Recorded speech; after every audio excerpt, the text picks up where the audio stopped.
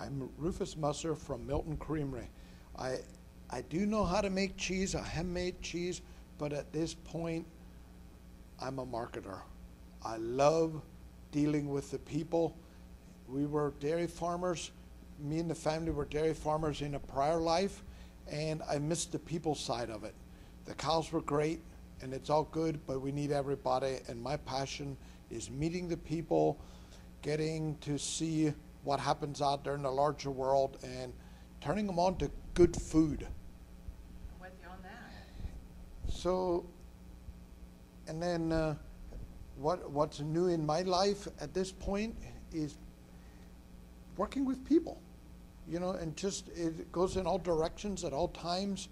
We're very involved with the Cheesemakers Resource Conference that happens in New Holland, Pennsylvania, January or February this coming year. It's, I believe, the 12th and the 13th of February in New Holland. We have a Cheesemakers Resource Conference that I'm very involved with in planning and making it happen. Is that just for cheesemakers, or do you have other people involved? It's other people involved also. It's not just cheesemakers, but it's more related to beginning. Sometimes this cheese making thing can become very, very intimidating as you get out and about. All of a sudden there's a big world, everybody knows more than you do as if you're a beginner. We try to reach out to experts from all aspects of the cheese industry and work with those people coming in and teaching courses we have one-on-ones and just drill down. It's a 2-day conference, so there's a lot of things going on, and we have getting a lot of good reviews. We are coming up to our eighth conference, and we've started very humbly, but there was a need out there because we have a lot of interest, so naturally it keeps on going. And it keeps growing too, yes. Right? Yeah. Each year. We're roughly 160 to 200 people together each year, so it's not a huge thing, but it's, like I said, it's kind of focused, but you know, if you're out there seeking information. So that's basically, I do a lot of traveling, promoting cheese, and I consider myself almost in marketing. It's about education. Educating the sales staff with numerous distributors, store level, and it's very important for us to interact with the people that eat the cheese and sell the cheese. It's all about the community of cheese. We have the microbes in the cheese. We also have the microbes in the people moving around, and we need the whole community. I like to always, it's my key thing to thank everybody that is a part of our program. Thank you for everything you do for us. If we all work together, we all get to eat dinner, even the cows. I might have to quote you on that. I love that. It's a line that works because cheese is really condensed sunshine. Sunshine on grass, you know, the whole way through to the end consumer. And it's so neat when you follow that whole process through. And then the health benefits and all of these kind of things. It's a condensed energy. Yes. And yesterday we were hearing about it being the perfect food. Mm-hmm. Well, everybody, whatever you're promoting, everybody is always thinking they have the perfect food. Mm-hmm.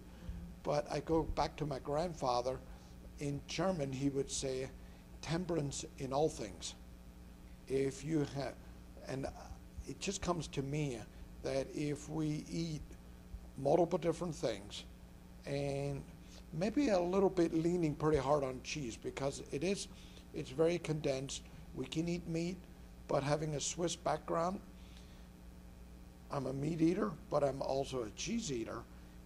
We don't have to kill the animal to enjoy the cheese. Yeah. So, big yeah. deal. Okay, But so go ahead. On the fats, you know, traditionally we were all about vegetable.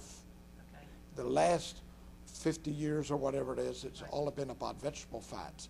And the more studying I do, the more I read with the new studies coming on, it's not where it's at. Okay, Rufus, you just brought something up to me, to the audience and to me that's really important. And last night you and I were talking about the Big Fat Surprise, Nina Teicholz's book.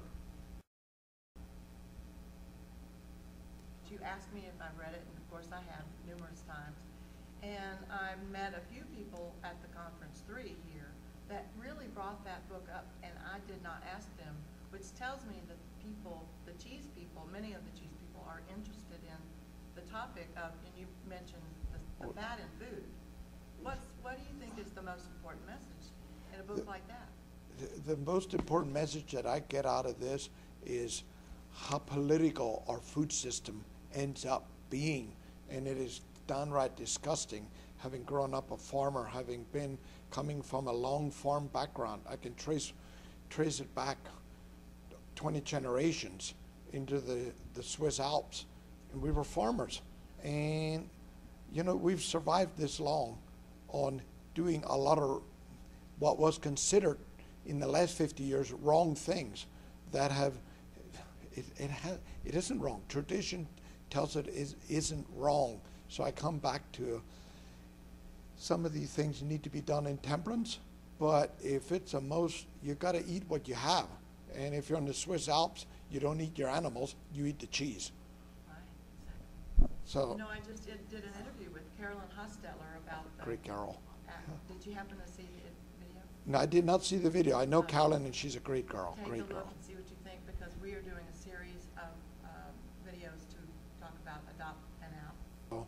But coming back to the food thing, it's very near. I love history, and I really love food history. So I love the foodie side of it. I come from a family of crazy tasters. We had to dissect our food.